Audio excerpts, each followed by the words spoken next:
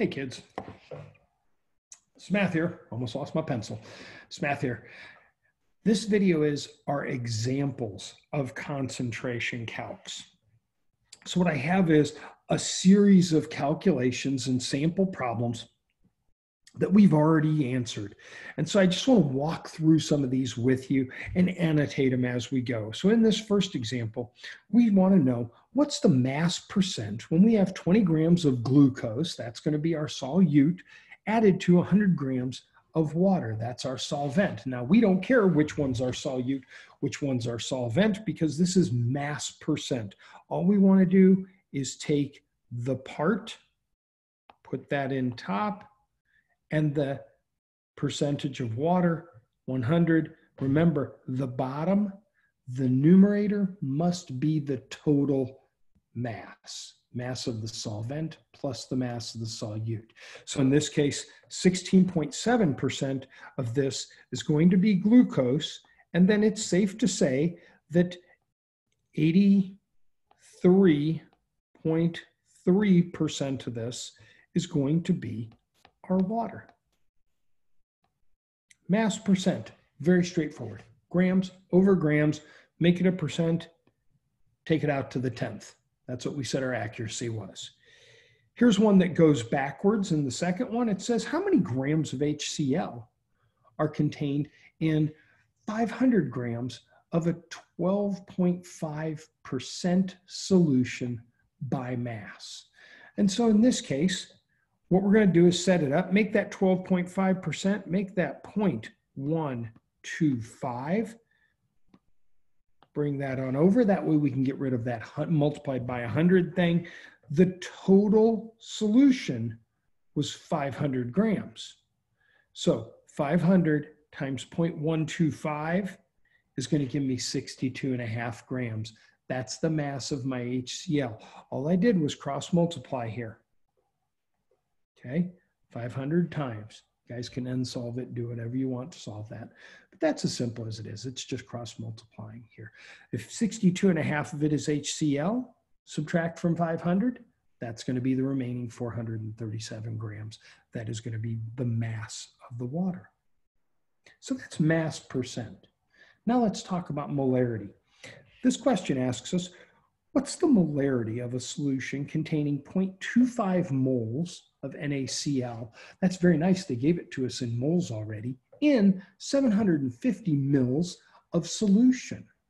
Well, if this is already ready, you just have to take the 0.25, put it on top, watch that 750. That's in mils. We need it in liters. So slide it over 1, 2, 3, make it 0.75. That's why it's 0.750 liters. That's going to give me 0.33 with a capital M. There's my capital M with my line underneath it. Or you can just say 0.33 molar. And most bench chemists will know what you're talking about if you ask for a 0.33 molar solution. Okay, so there's those three. And I've got another page for you here. Here they are. I've got all your definitions for you up top too. Now this one's using molarity as well. And this is the what volume of 0.108 molar potassium iodide would contain 0.642. For some reason, we have a reaction that needs 0.642 moles. And so we take the moles. We need to know how much of that solution are we going to use. So set it up. 108 is the molarity. Put the 0.642 over the volume. Solve this out and find out you're going to need 0.594 liters. This said what volume? You can leave it in liters. If you feel as though you really got to get involved and make that 594 mils, that's no biggie. It just said what volume. It didn't ask for. Had it asked for milliliters, we would have just slid in that decimal place over 3, and we would have 594 mils. That'll give me 0.642 moles of substance that we need. Okay, I got one more using molarity. As I say, it's very common. This is our calcium bromide.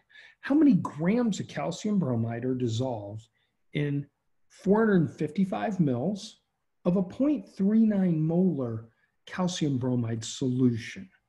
So I take my 455, turn that into liters right away. You don't need to show that. You can just do that. Just slide that decimal over 3. Then take my 0.39. 0.39 equals the number of moles over 0.455. Cross multiply that, and I'm going to get 0.18 moles of calcium bromide. It's a good start, but it asks us for grams. So we're going to look on the periodic table and find out that the mass of calcium bromide is 200 grams per mole. This is just the molar mass from the periodic. Okay? Multiply that out. I'm going to get 36 grams of calcium bromide. So if I take 36 grams, throw that into a flask, fill it up to a total volume of 455 mils, I'm going to have a 0.39 molar solution. Notice, I've got to make it a total volume of 455, not 455 mils of water. The mils of water have to be the total to make 455 of the solution. That gets a little bit confusing here, I know. Okay, hang with me. I got 3 more to do. This one says, what's the molality of a solution containing 25 grams of calcium chloride, 111 grams per mole, in 500 grams of water? Now we're in molality. Usually when you see grams of water, be thinking it's a molality type of question.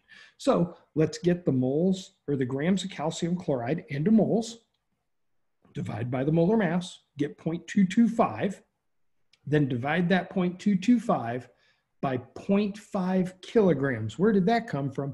Well, 500 grams is 0.5 kilograms. See, that's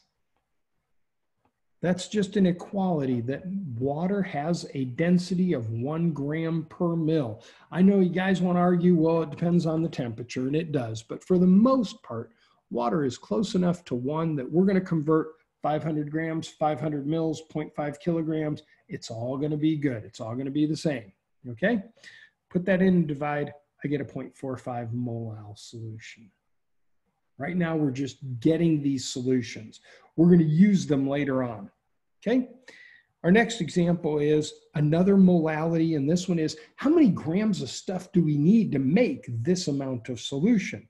Well, I've got phosphoric acid here, 98 grams per mole, and it's contained in 250 grams of water in a 0.5 molal solution.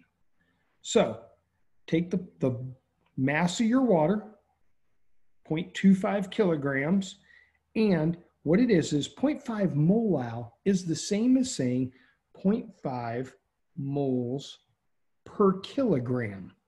That's going to give me 0.125 moles of H3PO4. Multiply that by the molar mass, 98 grams per mole. They gave us that in the problem. We could have just looked it up on the periodic table. Pretty easy. Multiply those two out, and you get 12.25 grams. So if I take 12.25 grams, mix that up with 250 grams of the water, now it's the water that I'm going to use. That 250 doesn't include the 12.25. I'm going to have a 0.5 molal solution. And that's going to have an effect on the solution and how it behaves. We're going to talk about that in our upcoming video on colligative properties. Don't worry. My last example here is a mole fraction. We got to do one of these. It's not a very common type of problem. It just is, what is the mole fraction when you have 35 grams of sodium chloride in 100 grams of water? So I'm taking both of these, turn them into moles. Oh my gosh, no units. Smath, what are you doing here, buddy? Look, there are units right there. Okay, 6.60 moles, 5.56 moles. Then just put the part, the 0.60, over the total. That's going to give me the mole fraction. And that looks like a funny X. That's a chi. It's a lowercase chi. All right. That's the mole fraction of the sodium chloride. And then 1 minus that number will give me the mole fraction of the water. Mole fractions, once again, those are very similar to partial pressures. And that's why we introduce those here. They're partial pressures of solutions. Here are enough examples. This should be enough to get you started on the Concentration Calcs worksheet. If not, as always, if you have questions, feel free to email me. I'm Smath. I hope this video helped.